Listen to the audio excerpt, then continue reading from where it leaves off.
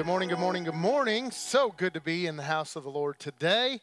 Love those songs, love that praise and worship. But today is kind of a special day. We've got some special friends here with us from Children's Cup. This is a missions that we are partnering with, and we're so excited about what God's doing through this. And today we have just an amazing speaker, a friend of ours, Lee Chatham. Come on out. Let's give him a hand real quick. We're so thankful that they are here with us, and he's going to share just a little bit about what Children's Cup is and how we're going to partner with them, and just take it away, man. Yeah, perfect. Everybody doing good this morning? Hey, come on, before I share about Children's Cup, my name is Lee, and my wife, Katie, beautiful wife, Katie, hello, beautiful. You got to say beautiful, when God's blessed you way more than you deserve, you got to tell somebody it sometimes. So, no, but me and my wife, Katie, are here. We're both on the team here at Children's Cup. And we came all the way from North Carolina, the East Coast, to hang out with you guys today. But before I tell you about Children's Cup, I wanted to kind of just even share a little bit more about you guys and how incredible you guys are. How many of you know if maybe more familiar you get with some things, maybe a relationship or house, you're in a relationship series right now. So the closer you get, and maybe you spoke about this, the more familiar you get with something, maybe you lose sight of its significance. And can I tell you, from a guy who's coming all the way from North Carolina and get to spend a little bit of time here, that maybe have you ever moved into a new house or maybe you bought a house or whatever, and at first it became an incredible place, you're proud of it, but the longer you get there, you start realizing it loses its significance a little bit. You start thinking about the next one, what we're going to do at the next house. This is a little different, the next one. But can I tell you that somebody coming in, sometimes you need somebody to tell you that your house is good, that it's an incredible blessing to you, and this house is an incredible house. And so you got an incredible opportunity to be here. And so maybe it takes somebody from the outside to come in and say, this house is better than maybe even that you realize that it is. And so the house that you're sitting in right now at the Bridge is an incredible place for you to get plugged in. And as a partner together at Children's Cup, I'll give you a little bit of the history behind Children's Cup and then talk about less about the history and more about the future of where we're going. And so we're a 31-year-old organization at Children's Cup. We started in Africa 31 years ago. Just the idea, the goal to feed 200 or 300 kids, and if we could do that, that was going to be the incredible opportunity that we had to do that. And now 31 years later, we're in 6 different countries, 2 in Africa and 4 in Latin and Central America, and we feed over 16,000 kids a day. And our goal is we really want to impact more than just food. How many you can fill a stomach, but then send them back into an incredibly difficult situation. And so we don't want to just feed people. We want to feed not just their body, but we have an idea. We want to feed mind, body, and spirit. And so, yes, physical feeding is a part of that, feeding people, but then we want to feed their spirit. We want to disciple and build people up. And then we want to help not just their nutritional side. We want to help them succeed in every avenue of life. And so we have these things in all of our countries. We have 64, I believe, and getting ready to add more next year, what we call care points. And those are just facilities where really it is exactly what it says. It's a point of care. And so you guys are going to get a chance to partner with us in that. And so I actually had the opportunity to go to Belize, I believe it was last year, with your pastors, and had an incredible time in Belize there. And so the opportunity that we have for you guys is less about of a opportunity to be just help Children's Cup, but it's more of an opportunity to engage. And so there's a card in your seat there that explains what Children's Cup is a little bit, but explains how you can get involved there. But what I love is that it's not just a transactional kind of thing where we ask for you to become what we call a friend. And there's more information about that, but it's not just that. It's you guys have been talking about in your legacy offering of helping us purchase some land in Belize to build another care point there. And so there's opportunities to engage at whatever level there is. And so maybe some of you, it is helping engage financially in that way. Maybe some of you, it's become a friend there. But then what I love is that maybe it's an opportunity later in this year, you're going to have an opportunity to maybe engage by going and being a part and seeing what's happening on the ground there in Belize. And so what I love is the fact that it's really, this is what the Bible says, right? The Bible says to go and make disciples. It says to go into all of Judea and Samaria and to the ends of the earth. And what you're doing here in Missouri is your Judea and Samaria, and then you get to go now and engage into the ends of the earth. And you guys have done that in multiple different ways, but I love the opportunity that you guys get to go now as a family and go and be part of what's going on in Belize. And so stay with me here for a little bit. This is I'm from the East Coast, so I know more about hurricanes than I do earthquakes, but it's an analogy that I think is actually really good. The little bit that I paid attention in honor in environmental science in high school. So we're going back to high school science here. But the whole idea of what I love about even just how you bring in Scripture in to say to go to make disciples in Judea, Samaria, to the ends of the earth is that what the idea is fascinating to me about earthquakes is that earthquakes, because again, being at on the East Coast, we don't get earthquakes. We get hurricanes and ice and all the other fun stuff. But earthquakes, what happens is that it's felt. The impact is far and it's reaching and it goes wide. But what happens is the epicenter, where it happens the most, is where the most of the impact happens. And so maybe not on a destruction level, but on a good level, is that what's happening here at the bridge, the center of that, what God's doing here is you're seeing the impact there, but it's going throughout and it's reaching all the way into Belize. It's reaching all the way to the ends of the earth. And so what you have, I don't want to lose significance. And what you're doing here is not just changing Cape Girardeau, but it's changing to the world. And as we partner together to serve, because this is not hey, come just, finance and resource Children's Cup, but this is let's come together, let's lock arms, let's partner together, let's go into Belize, let's go into the ends of the world to be able to show the love of Jesus and to be able to do that. So it's our opportunity, it's our privilege to be able to partner with you guys, to become friends. That's what we say. We love everyone needs a friend, and so we get to be friends now. So whether you how many of you know you got friends that you really don't even know why you're friends with, but now you're friends with me, and I get to be that friend that is like a brother to you. And so we get the opportunity to be friends there. And then as we go into Belize, it's an incredible opportunity to see as you walk into Guinea Grass, it'll feel like home. It'll feel like the bridge. It'll feel like, I can tell you because I was there, as soon as we walked into Guinea Grass with Pastor Rocky and Pastor Laura, it was immediately, I was like, nope, they might not leave. They might just become Bridge Belize. And you guys are going to find new pastors, but they're here. And but it's an incredible opportunity that we get. And so I'm coming here not to pitch anything, but just to say simply thank you.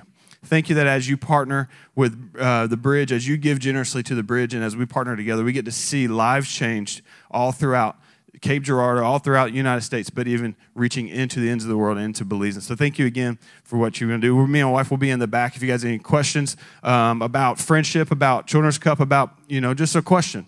Just don't let me stand there at the table. Come and just ask a question. And we'd love to be able to engage and partner with you guys. So again, just thank you so much for what you're doing and allowing us to be here this morning. Don't leave. So we want to just give Children's Cup something. This is something that's part of our legacy offering that we were able to do. We have, when we were in Belize, we were able to go to Guinea Grass, see this vacant piece of property. They were renting, is that right?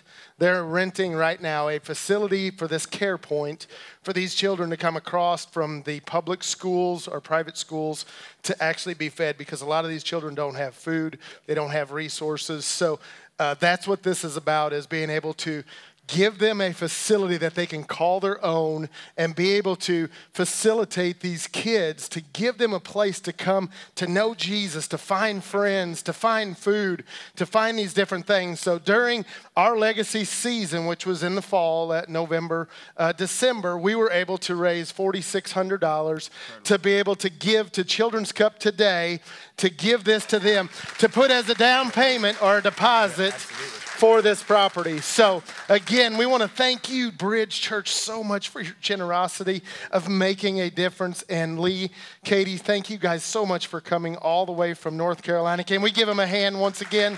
Thank you, guys. It's amazing to be able to put our resources together just outside of our community and just to see a difference it's made.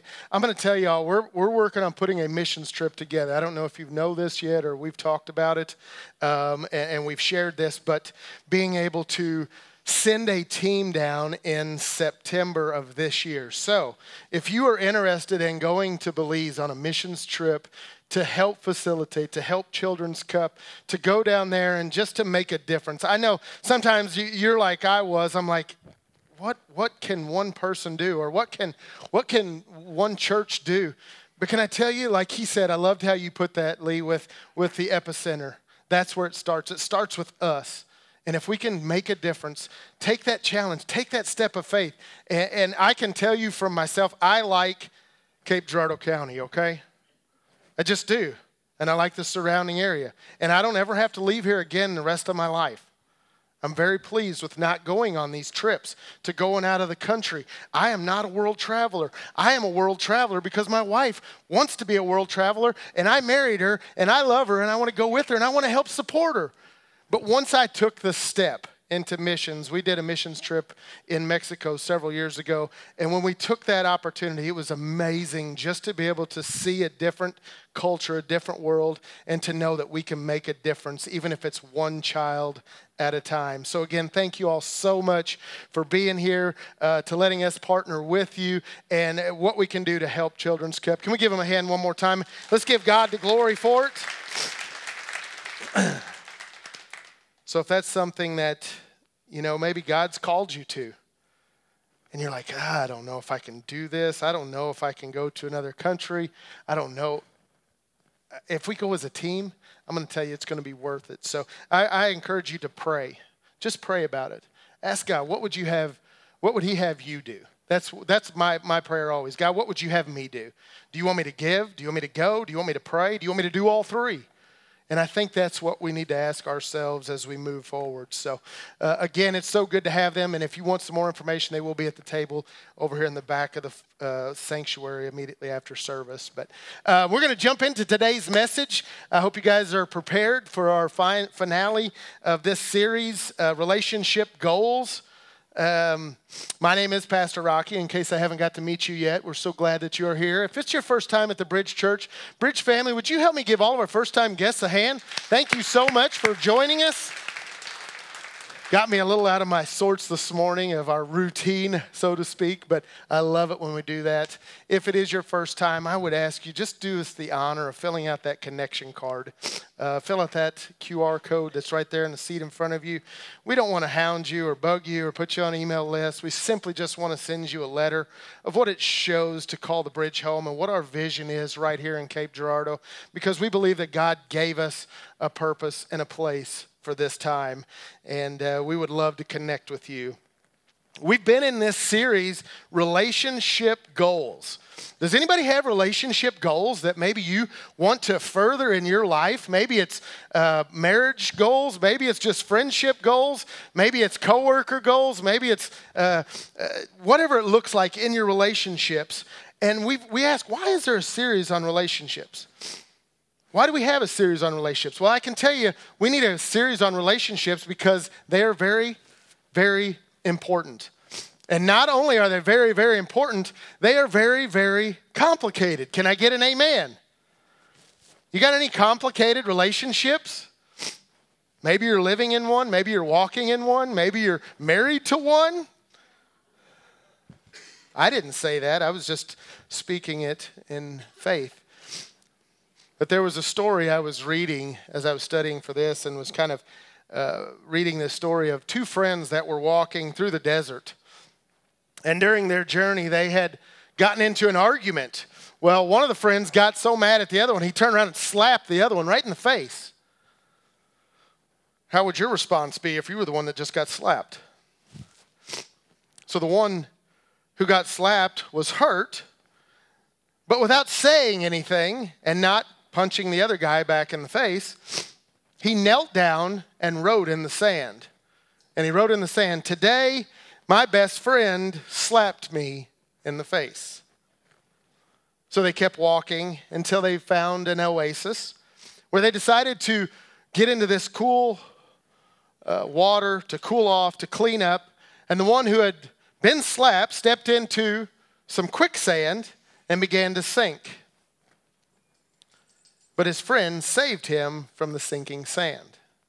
After they recovered from the sinking sand and everybody was okay, he wrote on a stone, today, my best friend saved my life. The friend who had slapped and saved his best friend asked him, after I hurt you, you wrote in the sand, and now, after I saved your life, you wrote in stone. Why? And the friend says, when someone hurts us, we should write it down in the sand where the winds of forgiveness can erase it always.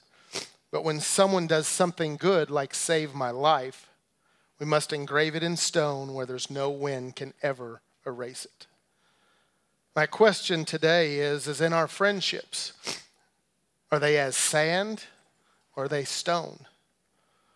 We're so easy nowadays to just write someone off if they hurt our feelings or we get into a disagreement, and we're just so quick to just write them away and say, well, they're just really not friends. Our theme verse for this message series tells us the goals that we should have in every relationship as families, as couples, as even friends. And today we're talking about friendship and friends. But it comes from Ephesians chapter 4, verse 2, if you have your Bibles. Verse 2 and 3 says, be completely humble and gentle. Be patient. Bear with one another in love. Make every effort to keep the unity of the Spirit through the bond of peace. Why are friendships important? Why is it that we have to have these relationships? Has anybody ever heard the old saying, show me your friends and I'll show you your future? If I asked you this morning to write down 5 of your closest friends, who would it be? Could you make that list in your head right now mentally? Who's your top 5 friends? Could you name them off if I was to come by and ask you? Did you know that you are the average of your 5 closest friends? So now that you have that list of your 5 closest friends, would you like to rethink your list?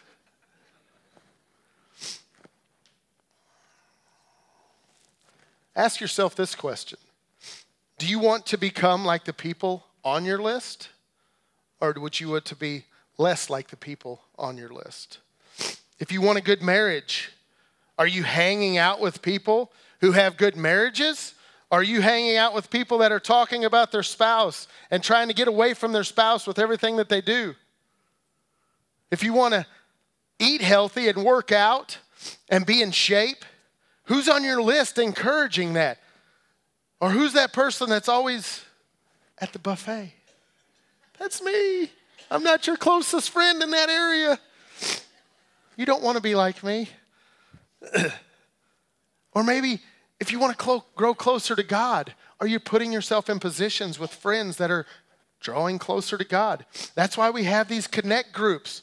This is already, like Mark said in his message just a few weeks ago, these are built-in friends. If you don't have friends, we got friends for you. Just sign up for a group. We'll get you plugged in.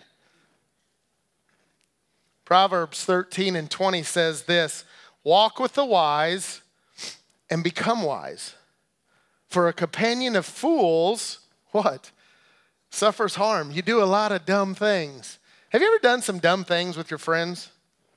Have you ever gotten in trouble because of your friends? Oh, Lord Jesus, I've been in trouble before because of my friends. So I'm going to tell you a story about myself. I've never shared this story. There's only a few people in here that know about it, and that would be my mom and my dad, and that's because they had to pay for it. And so I was 18 years old, had a jacked up Bronco 2. Anybody know what a Bronco 2 is? Wow, those are like back in the day. I was actually looking at one just the other day on Facebook, and I was like, I should buy that. Do what I did to this one. It's all lifted at 35s on it. It was a 5-speed, 4-cylinder. It would go all of 25 miles an hour.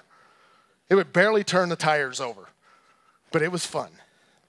So, of course, hanging out in the big town and metropolis of Bollinger County, Marble Hill area, we didn't have a whole lot to do. You couldn't go to the movies. You couldn't do anything. You just found fields that you could go and mud in the farmers' fields. And for some reason, I don't know why they didn't like it. I mean, we were just having fun, just enjoying ourselves. So we got a hangout that we called the Lanes in Marble Hill back in the day. And so we'd all hang out there, and then we figured, okay, what are we going to do, guys? We can't just sit around here. This is boring. So we decided, all right, hey, my buddy's got a field over here. He said we could go mudding. It's been raining. It says June, and it's perfect. So I'm like, yeah, let's rock and roll, man.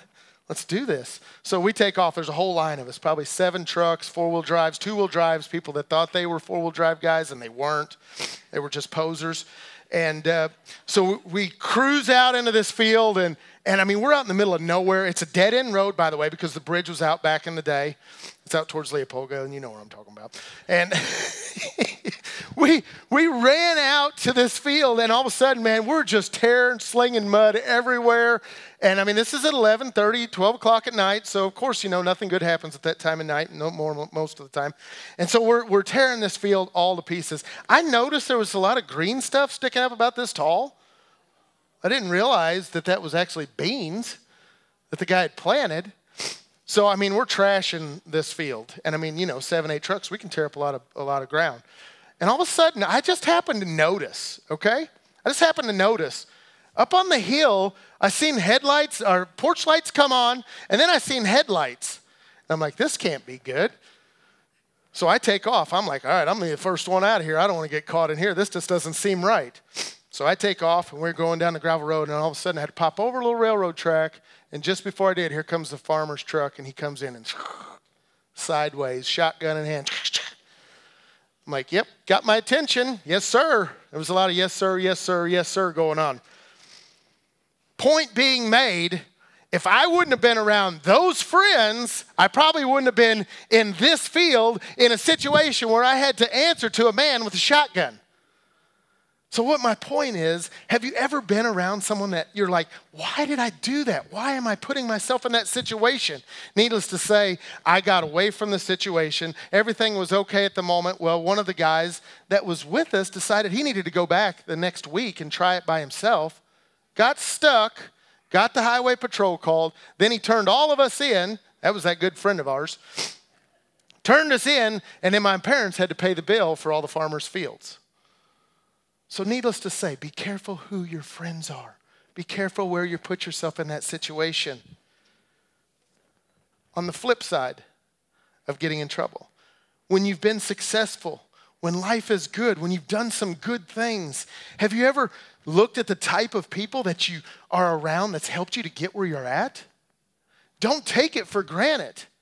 Don't take it for well, I was just lucky this, or oh, I was just really good, or I'm just really skilled. No, God puts people into your lives to help you through circumstances, to get you in situations. That's why we have friendships.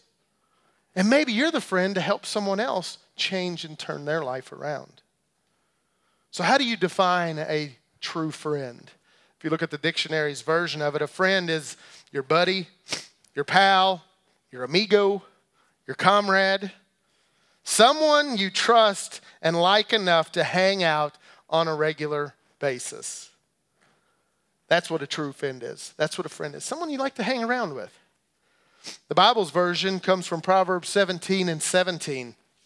It says, a friend loves at all times, and a brother is born for a time of adversity. The verse means that a true friend will love you no matter what. But when adversity, bad times come, they become as close as a brother or sister. They become like family. This is where your true friends stick around. When the money runs out, when the fame runs out, when everything else runs out, and you're at the bottom of your life and you're at the bottom of the barrel, that's where the true friend that sticks closer than a brother. Research shows that the average American claims only two close friends. Did you know that 25 years ago, it was 6? We had 6 close friends in our lives. What has changed? What has changed in the last 25 years? 1 in 4 says that they don't even have a close friend because of increasing work hours. With technology nowadays, we can have multiple jobs. We can spread ourselves so thin that we cannot have personal relationships with other real people. The divorce rate is rising to its highest. Explosion on social media. Social media, because, well, I mean, social media, you should be a supplement to friendship, not a replacement. How many knows that vitamins are good, but it doesn't really replace what vegetables do for your life? People can have more likes, more followers than ever, more comments, more social media status, yet they are experiencing more loneliness, more depression, and more unhappiness than ever before.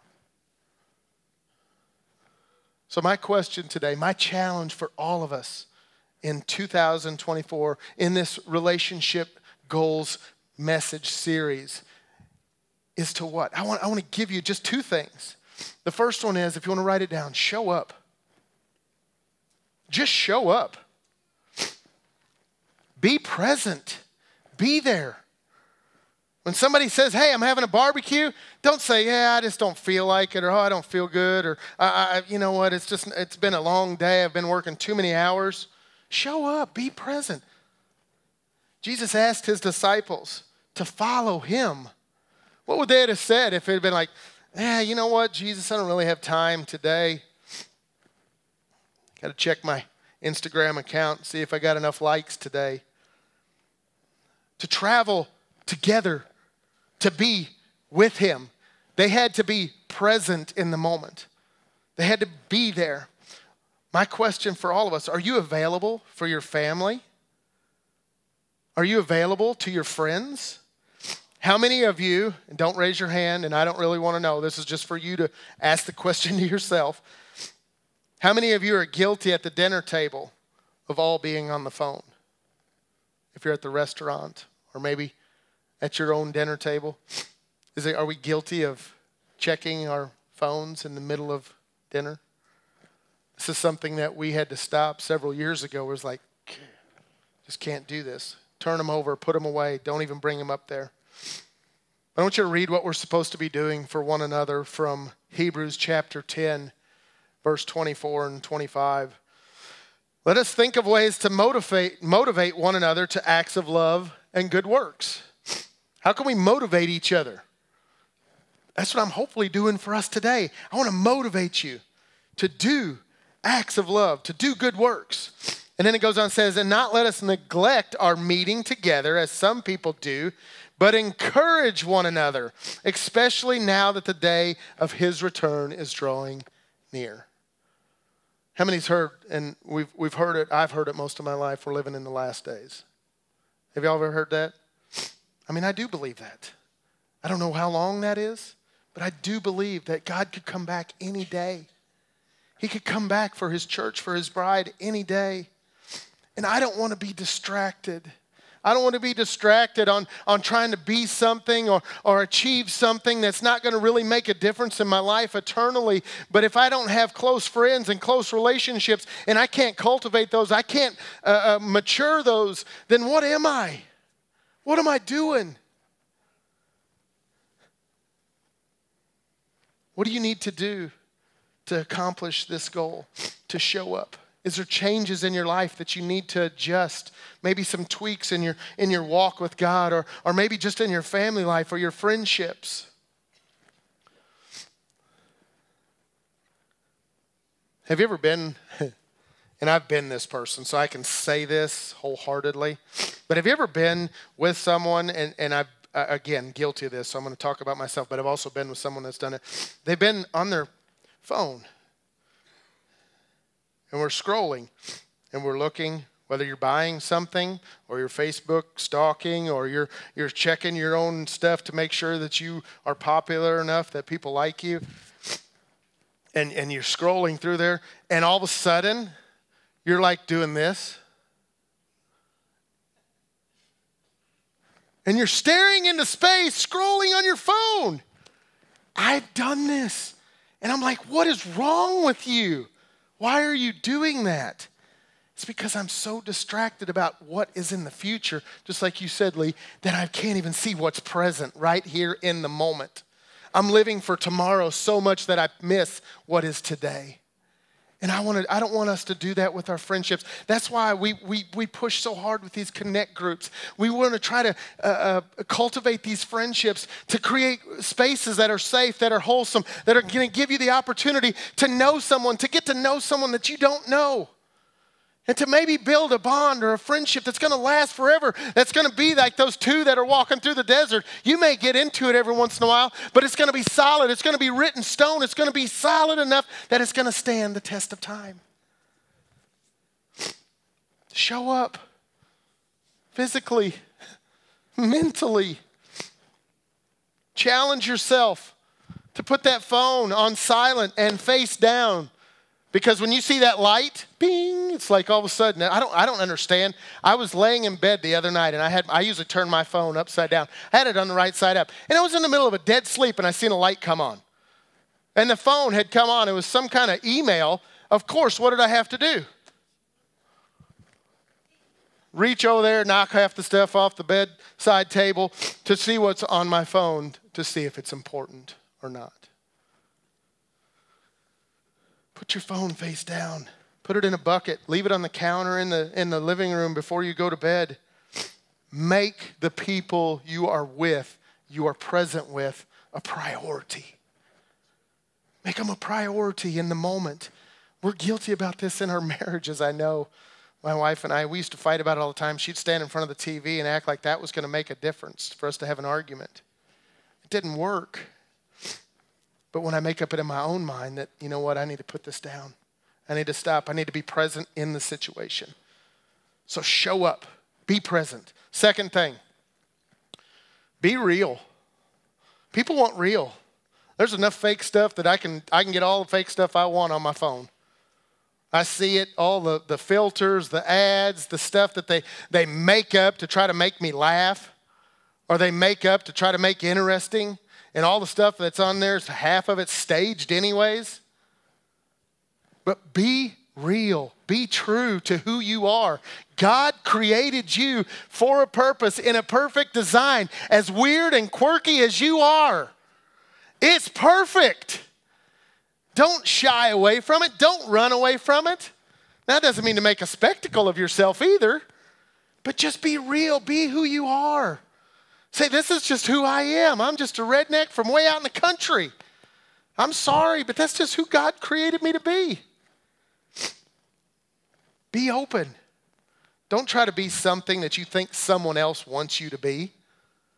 I remember when I first started preaching or I first started getting into ministry, I'd always watch all these other ministers. I'd be like, yeah, I need to be like him. And then I was introduced to Chris Hodges into my life about 7 or 8 years ago. And if anybody knows him, the pastor of Church of the Highlands in Birmingham, Alabama, I'm like, yeah, I got to be like that guy. There's nobody on the earth like him. He's an anomaly. But my point is we look up to people. That doesn't mean that I can't be challenged by him and do better for myself of what God's given me, but I will never be like that person. Be who God created you to be. Be real. So why is opening up to others important? Like being able to share who you really are. Because of what it says in James chapter 5, verse 16, confess your sins to each other and not spread them out to everybody. What does it say? Pray for each other so that you may be healed.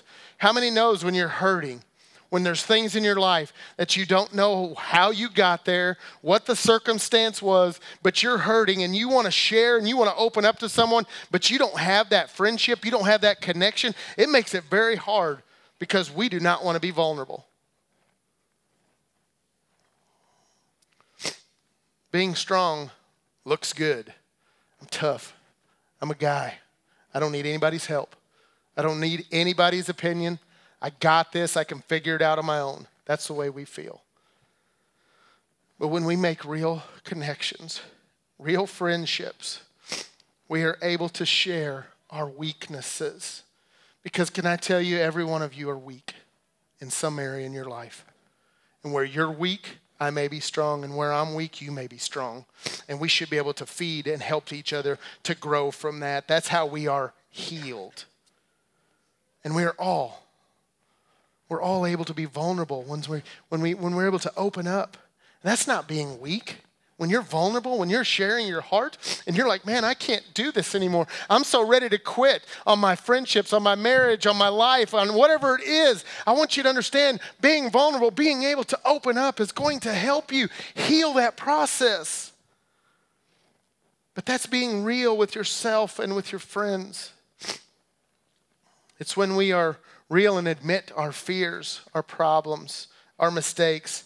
That's when we can connect and others can say, you know what, I feel the same thing. You'd be surprised how many people that are sitting in this room side by side you that are going through very similar things, and we're just holding it in. Now, I'm not saying you air out your dirty laundry. I'm not saying you pull all the skeletons out of your closet the first day. But I'm saying that when you have true friendships and true relationships, you're able to open up. You're able to allow God to come in to minister in those areas, to say, you know what, we got this. We can do this together. Don't give up. Keep fighting. Keep walking. One step in front of the other. The greatest part about sharing Jesus has been when I've been able to admit my mistakes, to say that I've messed up, and look what God did for me. Look how he brought me through this. And if he did it for me, I can assure you he can do it for you. Whatever you're going through, can I tell you, just turn to him. We were not created to be independent. You're like, what? You heard me. We are not created to be independent. I know as culture tells us, and your parents told you need to be independent and get out of my house. My parents didn't tell me that. I figured it out on my own. But we are not created to be independent. We are all created to be dependent on God. Every one of us. And our dependence on him makes us dependent on one another because he is living within us. When we pray for help, he doesn't just wave this magic wand and everything's all better. You know what he does? He sends someone into your life. He sends someone into your life. So that person that maybe shows up out of the middle of nowhere, or maybe you're here for the first time and you're like, I don't even know why I'm here. You are here for a design and for a purpose today.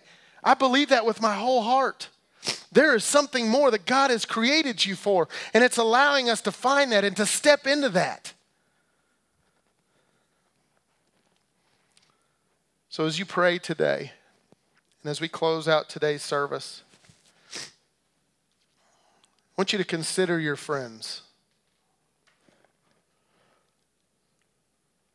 Are they who you want to be like? Are your closest friends challenging you in a good way? Are they pulling you away from what you know that God's called you to do? Maybe you couldn't even think of a friend to put down as a true friend.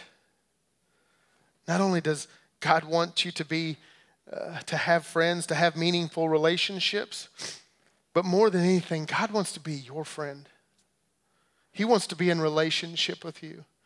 That's the vision of this church for me, is to give you an opportunity to have a relationship with Jesus Christ. Because here's the bottom line is I have the power to save this many people.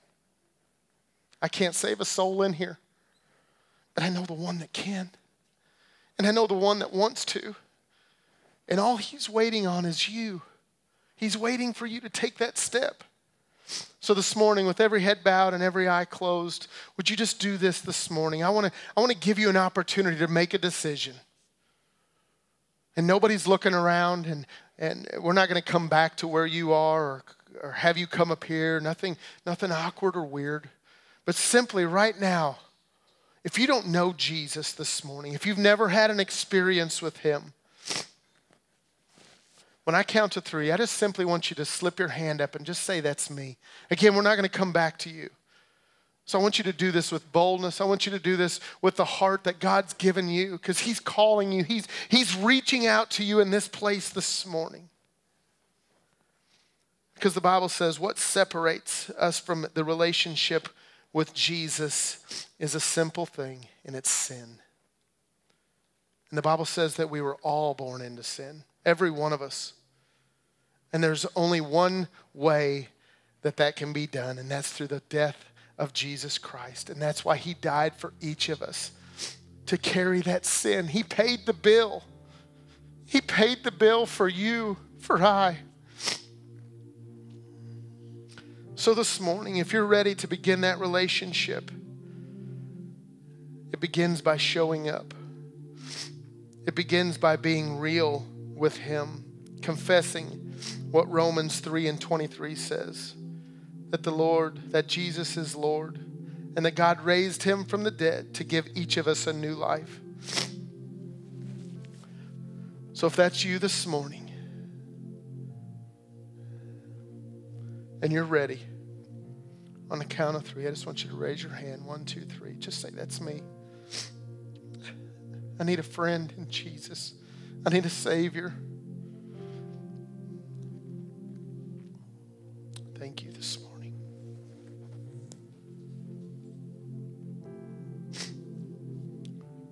If you raised your hand, or maybe you need to give your life back to God this morning. Maybe you're not where you should be and you've strayed from him. We can all say this prayer. It's not going to hurt us. But just say, Heavenly Father, forgive me. Forgive me of my sins.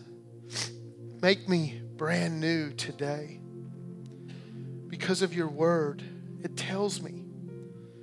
I turn to you. I trust in you to be the Savior of my life, to be my Lord. God, be my friend. And let me be the reflection of your love. Thank you for giving me a new life. Thank you for dying on the cross for my sins. And I ask you to be with me for the rest of my days. In Jesus' name, amen. As we continue to pray in this place this morning, I want to encourage you to respond to what the Spirit's may be speaking to you. As you stand with me, I would ask that you would consider if you are investing in friendships like you should. And with who? With who you should be investing your friendships with. So as we continue to pray and they play softly this morning, there's a few ways that you can do that. We have communion set up in the left of the sanctuary here. If you need to reflect back, you're welcome to take communion. If you need prayer partners will be to my left and I'll be over to my right. If you just need somebody to stand in prayer with you, to pray over you, to pray with you, maybe you want to come up to the front and just pray on your own. Nobody's going to bother you. Pray at your seat. Maybe there's a prayer card that you need to write something down. There's prayer cards at each side of the stage here. But I would ask this of all of us today, just like we do every Sunday. Ask, God, what are you speaking to me? What would you have me do? That's my question to him every day. In Jesus' name.